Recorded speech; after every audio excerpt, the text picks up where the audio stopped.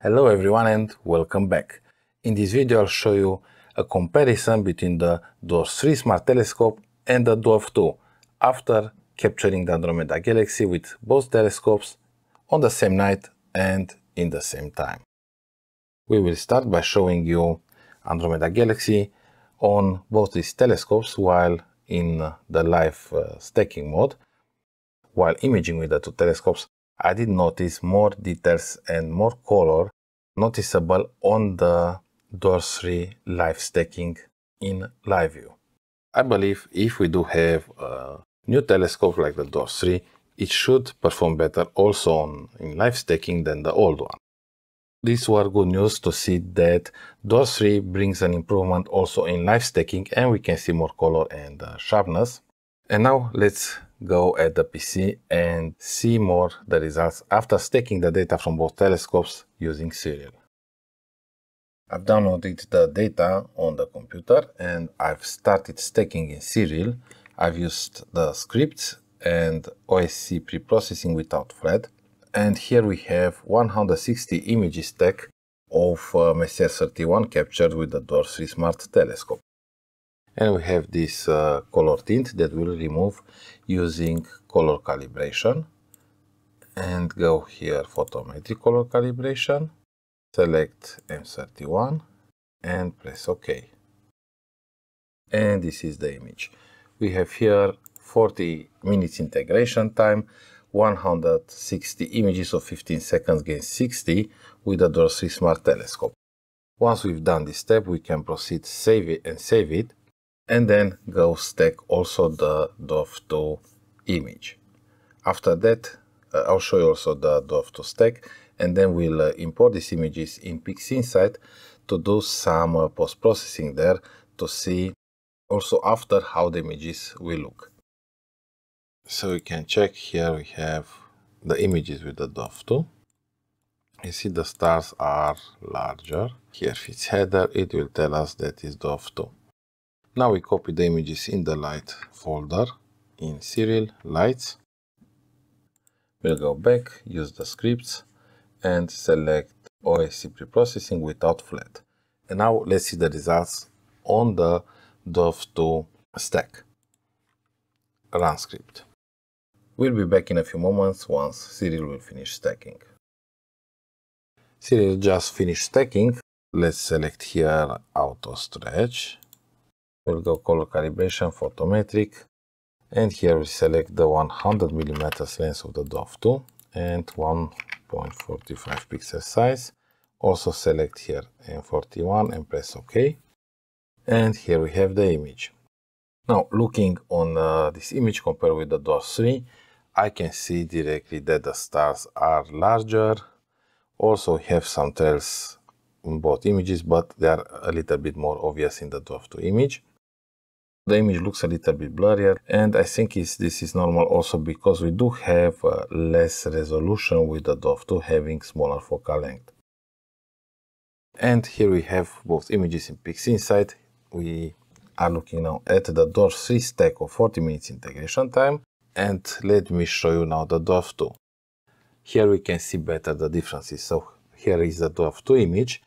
It looks blurrier with also larger stars and less color compared with the Dwarf 3 that we have it here.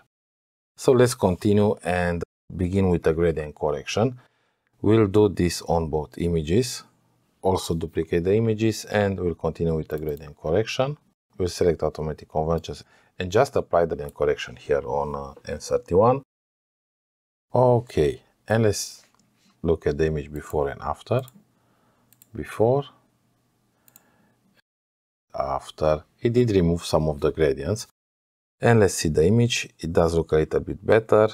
We'll go undo before and redo. It removed the gradients. Now let's apply one of my favorite process here from RC Astro, the Blur Exterminator plugin. We'll just leave the default for now and sharpen star 0.25 and apply it. And we see the difference, how good it will it will correct the stars on the Dwarf 2 image, and I'm really curious to see how well it will work on the Dwarf 3. So we'll see in a moment. It's finished. Let's see how it looks. See, the stars look a little bit weird and larger trails, especially here. So the correction is not perfect on the Dwarf 2 image. Zoom more and go back here to see. Undo. And redo. You see, it's much better, but it couldn't correct perfectly. Now let's apply blur exterminator on the Dwarf 3 image. We'll drag it here and let's see the difference. And I'm convinced the stars will look better because I've got the same result on other tests.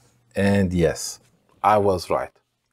And whoa, look at the difference. So we applied blur exterminator on both images, Dwarf 2 and Dwarf 3, and look how well blur exterminator corrected the Dwarf 3 image. Having better tracking, having longer focal length, 150 millimeters, and also larger aperture is visible here on this image. Blur exterminator managed to correct the stars properly, and look, we do have round stars, we do not have any artifacts visible.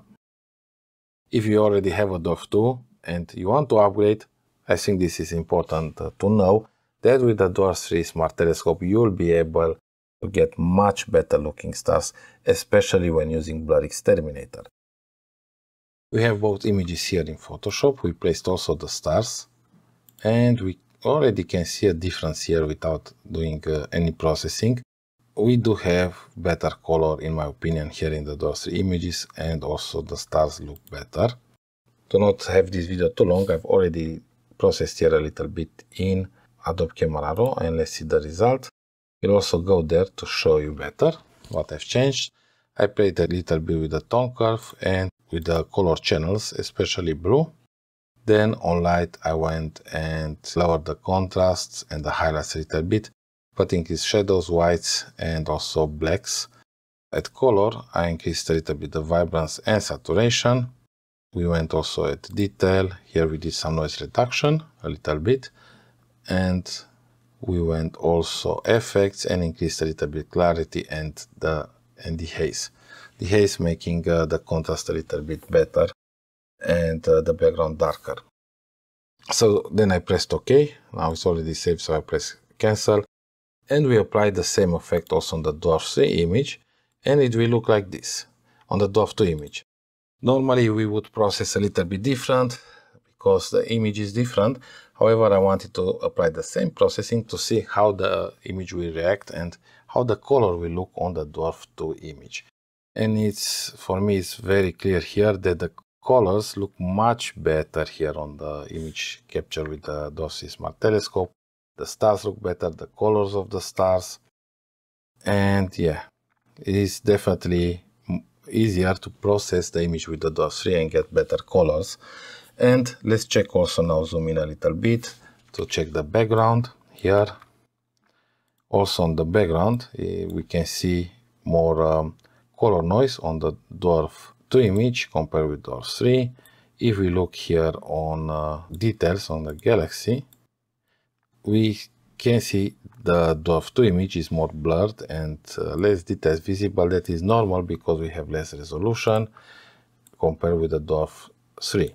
And look also here, these dust lanes are a much better resolved here with the Dwarf 3 compared with the Dwarf 2 Smart Telescope. So these were my results and thoughts regarding this comparison, Dwarf 3 versus Dwarf 2. Let me know what you think about this test in the comments below. Hope you enjoyed watching and you find it useful, especially if you are thinking in upgrading from the Dwarf 2 to Dwarf 3. And if you do, or you want to buy the Dwarf 3 Smart Telescope, do check the affiliate links from the video description. And don't miss also my future videos. I did make more comparison tests also with the Seastar S50, also with the 10-inch Newtonian, also Dwarf 3 versus a DSLR, capturing Andromeda galaxy again, and I did make several tests on other targets like different reflection nebulas or emission nebulas. So don't miss, the future videos will be really interesting. I want to give big thanks to all subscribers that currently support the channel. If you want to support also the channel, you can join the channel membership and also get access to my astrophotography data, including the Dwarf 3 data that I'm sharing for channel members. Thanks for watching, hope the video was useful, and until next time, clear sky.